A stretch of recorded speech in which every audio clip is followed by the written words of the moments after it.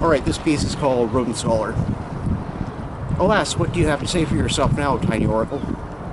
Tell those of us out here who are curious about one as stoic and solemn as yourself about that imminent destiny you once saw in a vision. Have you met up with that glorious fate of yours in that burrow we call home?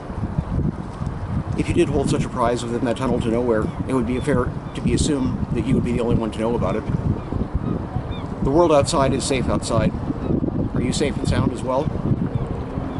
It seems to me that once, long ago, your wisdom ached to get out your door. Some recall how your words ran along the streets and alleys with a life of their own, confronting the listener with a brazen resolve. Nowadays, that same voice won't even answer a knock on its door.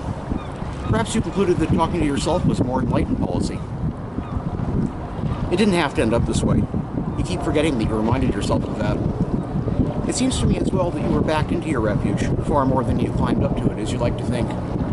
Call it a sanctuary of wisdom, call it a studio, call it a crucible if that sounds any better. In my eyes, it's quite coming to resemble a grave.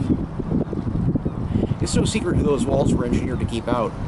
Did you not intentionally provoke and widen the distance between them and yourself? And quite self-righteously, I might add? Could you possibly have acknowledged that margin by reaching across it instead?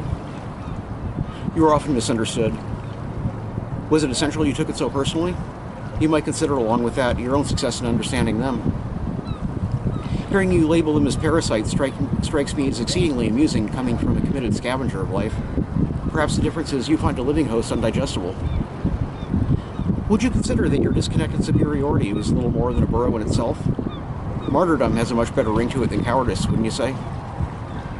At last, I have this question to ask of you. Would the odds favor someone so gifted ending up stuck in the same hole for good? One might draw the conclusion that there are problems you don't really want solved. No point in troubling yourself over it. It's too late now anyway. All that can be heard from you these days is the occasional squeak and the sound of chewing on an old notebook. Maybe this was your destiny. Regardless, you seem to have found an appropriate place in the food chain.